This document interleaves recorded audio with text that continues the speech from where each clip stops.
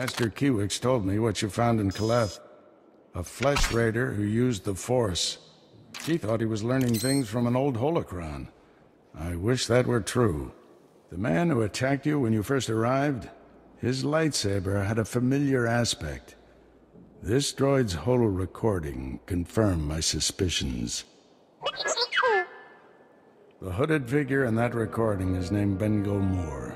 He was my Padawan, but he never completed his training. Bengal was in the Jedi Temple on Coruscant when the Sith destroyed it. The Force was with him if he got out of there alive. The temple was annihilated. Hundreds of Jedi died that day. We never recovered all the bodies. Bengal was strong in the Force, and the most gentle being I've ever known. For him to turn against the Jedi, he has to be stopped. Apologies for keeping you waiting. Our people's matriarch, my mother, is dying. You should be at her side. You're kind, but my mother wants me here. My scouts have identified a Flesh Raider command base in the mountains. It's protected by an energy shield.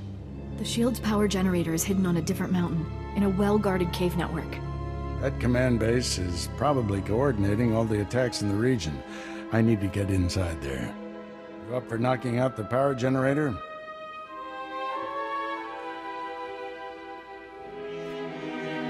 When have I ever let you down? First time for everything. Not that I'm worried.